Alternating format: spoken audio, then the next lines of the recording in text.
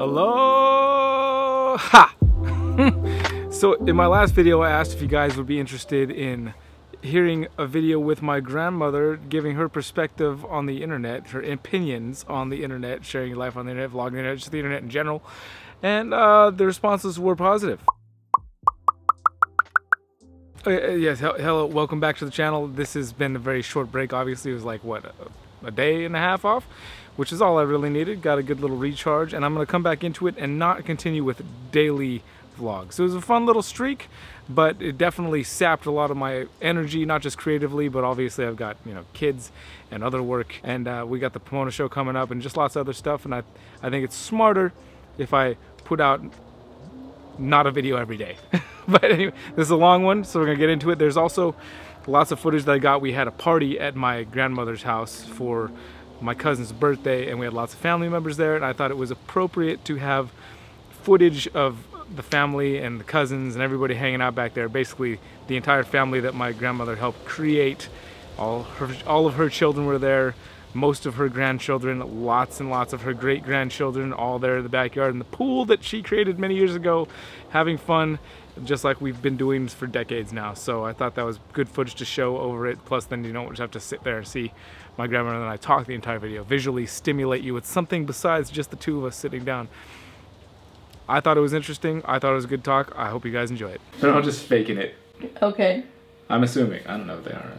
Me? I'm not. No, not you. That's the idea. That's the great thing about YouTube. That you can find lots of content out there that's not being faked. Whereas like everything that we've seen on TV for the past however many years has been programmed and directed and prodded, and there's, you know, to get views, get ratings, get people to watch it and make money. Well, that was the whole point. That was the whole point.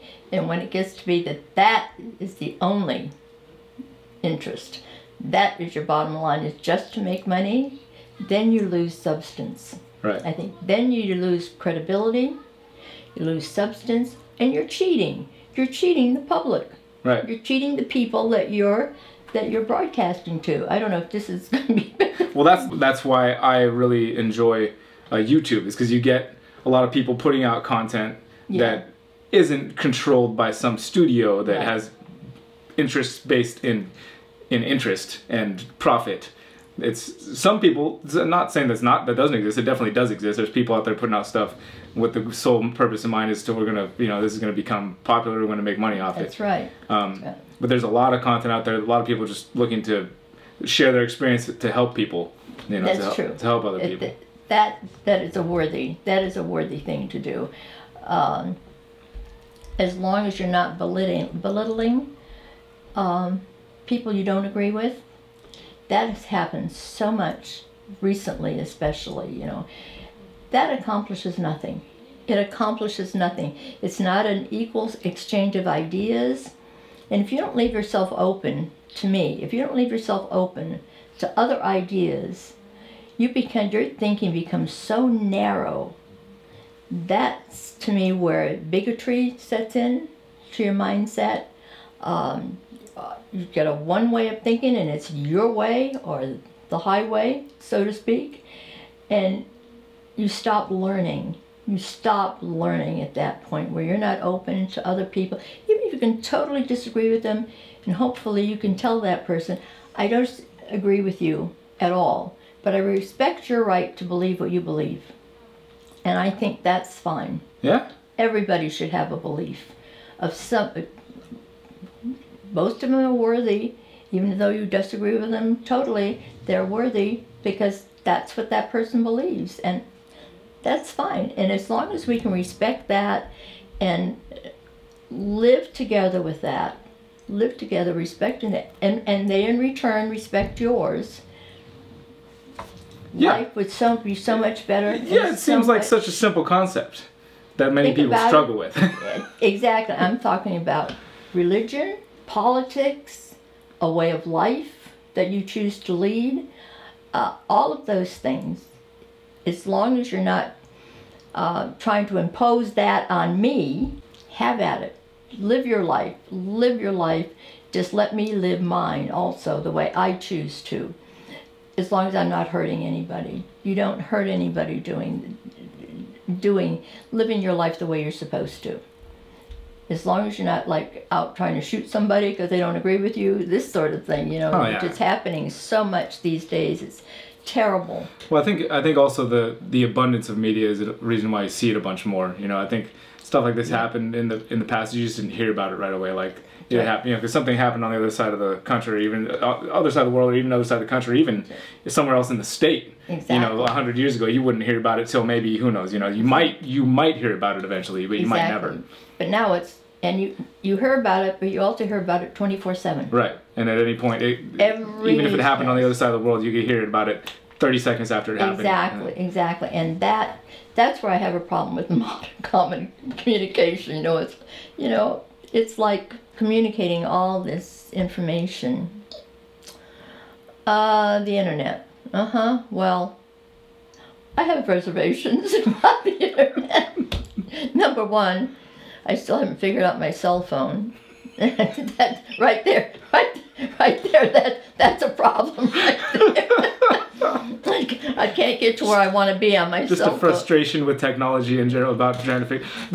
I wanted to ask you actually, how old were you when you guys had a TV? Because TV was invented shortly before you were born, correct? Or probably. I was born in 1933. So, did you guys ever have a TV in your house growing up? In 1951. 1951. Yes, just before I graduated high school, we got our first television, and of course then we moved right away. I graduated in June. We came to California in July from Massachusetts, and then we got a TV when we got here. But the first TV we got was in 51. My dad went out and bought one, and I remember watching the McCarthy hearings on TV. You know, that Joseph McCarthy, you know, he said everybody in Hollywood and half of the people in Congress were communists. Right. And accused them wrongly. In many cases, he accused them wrongly. And that was a big thing on TV. And of course, it went out at midnight. Couldn't get anything after midnight. Started at 6 in the morning, and it went until midnight, and then that was it. And we had 3 channels. So you've seen it go from 3 channels that stopped at midnight. Yes. Well, even before that, you saw the introduction of 3 channels from nothing as far as video media input into your home to 3 channels that ended at midnight to fast forward to today where you've got thousands, millions of channels coming from whatever direction. You could be anywhere and consume all this content. And my brain just can't absorb all that. Yeah, I don't think anybody's can. I don't think anybody's brain can. I think that's something we're definitely learning because it's so new. And we're just kind of figuring out that people not necessarily meant to consume this much information all the time at once, and it's causing issues in people. We did a video a couple days ago about anxiety, dealing with anxiety, and I was so blown away by how many people replied that they were dealing with anxiety. It was like, it seemed like everybody that like exactly. So much of the information is worthless. I go to, like, I get God only knows how many channels on my TV now. I go through the guide to see, okay, maybe there's something interesting on. And the stuff that's on TV, so much of it is worthless. There's no point even watching this stuff. Well, some of it is absolutely trash. And even though it supposedly comes on in the middle of the night or something, it's still trash, in my opinion. That appeals to some people? Fine. I don't have to look at it. I can turn that channel. Yeah, that's what I love about YouTube. You can like you can find exactly what the kind of content you're looking for, and you can have it, and it's right there. Yes. Let's see. The main thing I was going to talk to you about is the idea of putting your own life on the internet. You know, that was what we discussed yesterday for a moment. I don't. Right. I know you don't. You know I don't. I don't. You know, I do have people that get to me on Facebook. I don't put anything on Facebook. I don't. And my picture thing. The birthday cake? It's a birthday cake. It's a birthday cake your dad gave me when I retired from the school. It was a birthday cake. It was so cute. He said, "Toodaloo." It was so cute, so funny. We laughed about that. Only your father would come up with something like that. Yeah. Just for context, that's because your name is Lou. That, exactly. It doesn't know that. Exactly. Yeah, to make it make sense. Yeah, and I don't even have that. No, I don't. In my growing up, if something was going on within your family, that's exactly where it stayed. I even taught my own children, if we've got something happening within our family, it does not go out that front door. It stays behind that front door. We work it out in our family.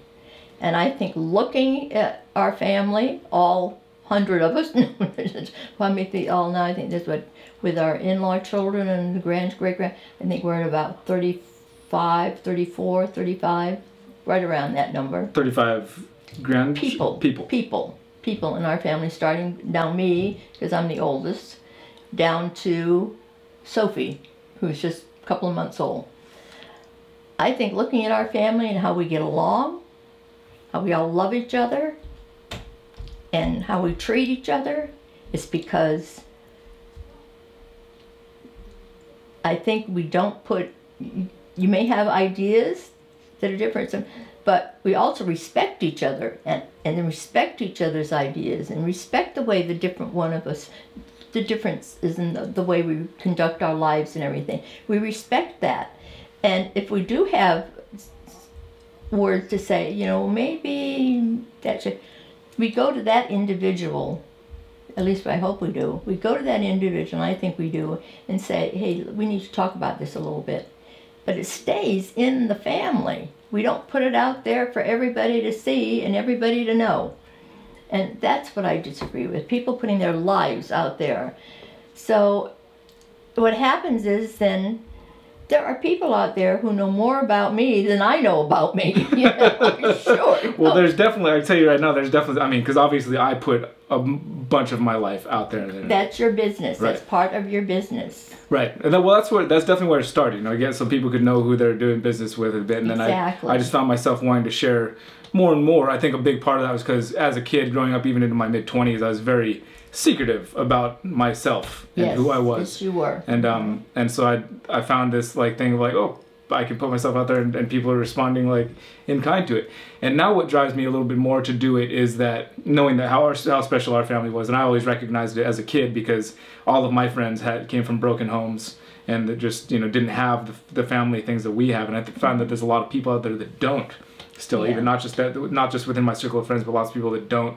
So I think it really helps people out there that don't have that or want that to help inspire them to see what it's like and what can come of it. So it's, and how good that can be. And how good it can be. What a good thing that is. Yeah. You know, I think, in my opinion, if the rest of the world treated each other and acted like our family interacts with each other, it'd be a beautiful world, wouldn't it? That's why I'm putting it out there. That's why I'm putting it out there. That's what it became. That's what it's becoming, I should say. There are downsides, I would say. Of course, you put it out there publicly, anybody can comment. I tend to go and read the comments because there's a lot of good people out there that I can respond with, and I've people that I've now met in real life that we've hung out and had great times. People invited me to their homes and flown me out, bought me plane tickets to come and hang out and have great times, and spreading that in the not just on the internet but in the real world, you know, not just a fake virtual reality but an actual real reality. The downside is to read all those comments, you always get at least a couple people who think you know you better than you know yourself and want to tell you how to live your life. So if you go down there and read it, that's right. That's where the kind of the hitch comes in right there. Yes. The choice is to either to not read the comments and not even have to deal with that, just put it out there and let it go. Yeah. But the way at this point at least, I still want to get that back and forth. So I deal with those few economists that are almost bound to be there and just develop a little bit of a thicker skin that I didn't have when I was a kid. Yes. So. Thickening it up a little bit. Yes. Yeah. Well, I've been very fortunate in my friendships and the people I've had around me. And there are people who, you know, weren't particularly crazy about me, but that's okay, you know. Apparently you have a reason, I don't know what it is. If you want to talk about it, come and talk to me. Talk to me. Don't, you know, go behind my back. Yeah. Don't like that. No, that's always driven me crazy too. That I don't like that. If you have something that about me that's bugging you, you come and talk to me. We'll sit. We'll have a cup of coffee. You have a Manhattan. Have a cup of coffee. We'll talk about it and see if we can work it out. If we can't work it out, okay, you go your way, I'll go mine. Yeah. And that's the end of it right there. Yeah. And so many times it's allowed to escalate and fester. And part of that is the stuff sometimes that they put out there on the internet. You know, the comments they make. Someone's got, why do that? Why? I don't understand that. And there again, that's my 50s thinking. I don't understand that, because if we had back then, if we had something going on with somebody, that we talked about it, you know. And if you didn't talk about it, they didn't want to talk, you just let it go. You just let it go. You didn't keep at it. You didn't keep adding fuel to that fire at all, because that accomplishes nothing. But enemy making is what that happens, how that happens. And that's another problem I have with the bullying stuff that goes on the internet, you know, and these kids, these children, high schoolers, middle schoolers now, they're down to middle school, what they're making, you know, they're on that internet thing and they're writing horrible things about their classmates sometimes. Where are the parents not monitoring what these kids are putting on that, and the things they're saying? Stop it right there and have a talk with them and explain to them, this is not okay to do that. That is not okay. And then these young girls posing for pictures and stuff. Again, where are the parents? You think I would have let my daughter do that? Not in a million years. She didn't walk out of this house unless she was dressed properly. You know? So I have a lot of issues with that kind of thing. I also have a lot of issues with people putting out there, you know, their angst, all this stuff that's just troubling them so much. Well, then you go get help, in my opinion. You go and if you've got those kind of problems, you don't put it out there. In my opinion, you go and you get help somewhere, a counselor. For kids, go to your school counselor. If you can't talk to your parents, go to your school counselor. They all have them. They all have school counselors. Go to them. Work it out on a one-on-one basis, not on you and the world. That's a good point. I never really thought about it quite like that. But I mean, because for me, my initial thought when you started talking about that was like, it would be an outlet for someone to like get it off their chest.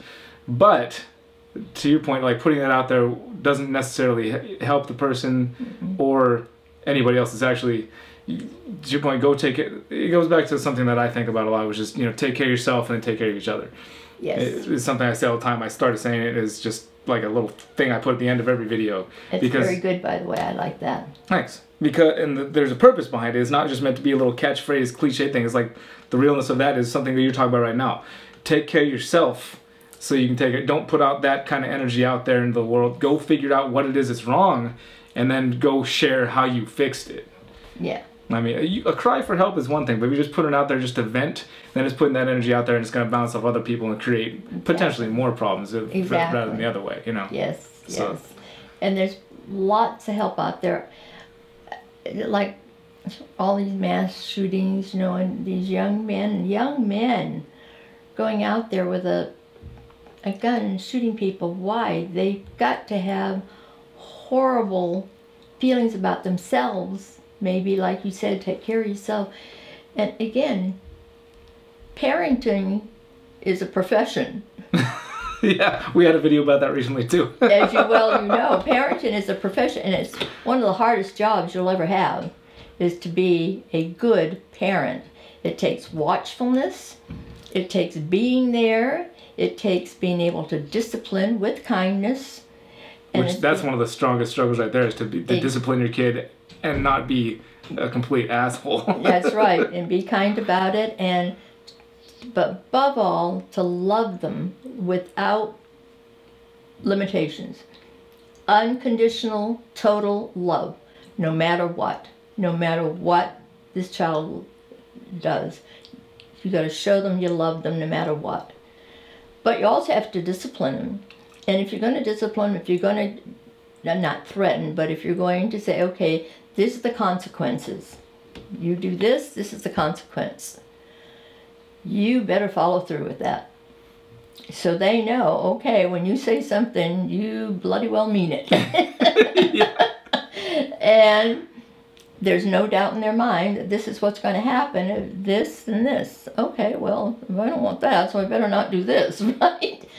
And be watchful. Be very watchful. That's what I mean when these kids are putting stuff out there and on Facebook and they're saying awful things and they're bullying another child, a classmate. You know, where are the parents in those cases? Where are they? Where are they? That's because my kids never had a computer in their room. If they, of course, we got our computer, it was strictly business, so they really didn't have a computer, period. So anyway, that was not an issue, apparently, because they didn't have a computer. They didn't have those little magic boxes that everybody in the world has, and they have those little magic boxes they talk to, and they don't talk to each other. I almost got in trouble at the airport. Grandpa and I were flying to, I hope this is okay to show you this. Let me restart it, because these cameras will stop recording after a certain time, okay. So let me just restart it so we don't lose it. Yes, everything is okay. That's the great thing about this, is we don't have to censor ourselves. Yeah. We were in an airport, and I have a thing about people being this way all the time, you know, like that. I have a thing about that, especially when you're with somebody else. There was this young couple came in. Grandpa and I were sitting waiting to go take our flight. And there was a couple came in and sat like from here to that desk, a table away from me, us. They no sooner had sat, first thing they did, they got their food, the food was there, and the box was right there. Then next the food sat there and they picked up the box. Both of them are this. They never, the whole lunch, I sat there purposely to watch the whole lunch. They sat there through their whole lunch, never once looked at each other, never once said a word to each other, and they were the whole time in this little box. So I said to Grandpa, I said, well, maybe they don't know each other. Well, they obviously did. They came in together. He paid for the food. And I said, Grandpa, I said, you know? And he said, no, you don't, he said.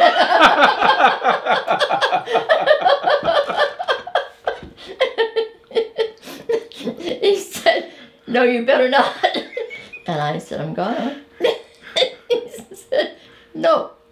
I said, I'm going to, as we're walking by, leaving, I'm going to say something. He says, no, you're not. And I said, yes, I am. And he says, what are you going to say? I said, I'm going to tell him, I think you two need to put those little boxes down and talk to each other instead. So what did he do? Grabbed me by the hand and he took me clear around the other way. So I couldn't do that.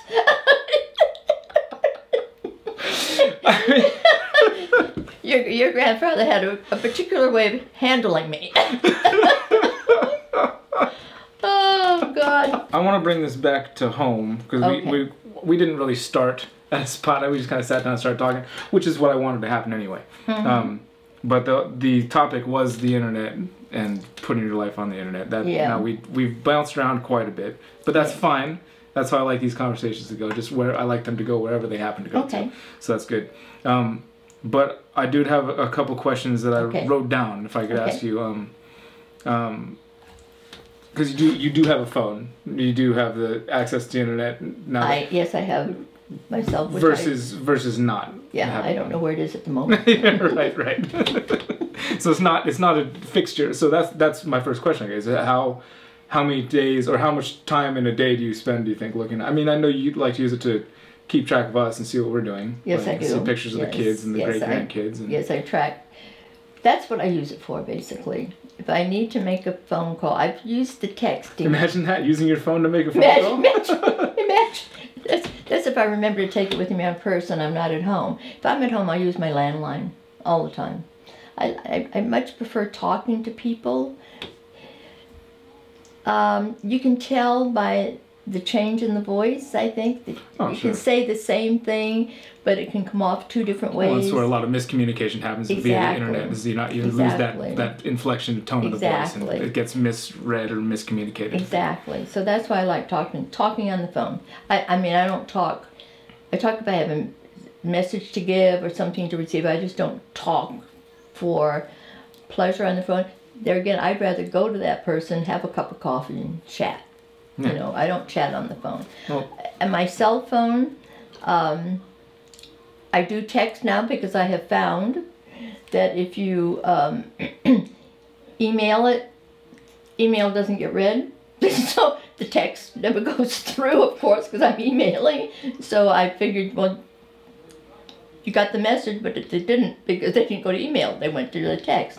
So especially Karen in particular, I have to text her, though Grandpa texted her one time, and he said at the end of this is the last text you'll ever get from me, because you just didn't do that. Okay. But as far as my phone, how much time do I spend a day on my phone? Well, if I spend on a good day when I'm spending a lot of time on my phone, my cell phone, I would say 45 minutes. That's definitely less than I think most people with cell phones these days. I would venture to say that most people spend more time. And that's when I'm looking at, that's if I have to call somebody because I'm not home, and I need to like call Lynn and tell her where I am, because she gets excited if she doesn't know where I am, like for 4 hours. And so, yeah, or if I need, you know, to notify somebody where I'll be, or, but it's usually for a very specific reason. But if I'm on it 45 minutes, that's a lot in a day. How would you feel if the internet was gone? Just like that, life would go on.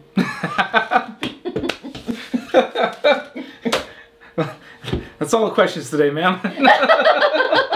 you answered you answered like all of my questions already without me asking them. Yes. Yeah, yeah. Life would go on, wouldn't it? Life would go on. It definitely would. There's a big part of me that often yearns for the simpler times because I was alive before the internet as well. Yes. I mean, obviously there's a lot of technology around by the time I was happening, you know, but like I was in school when they first introduced computers to school. You know, that was when I was in like 5th grade, and then freshman high school, it was about the time the internet came around.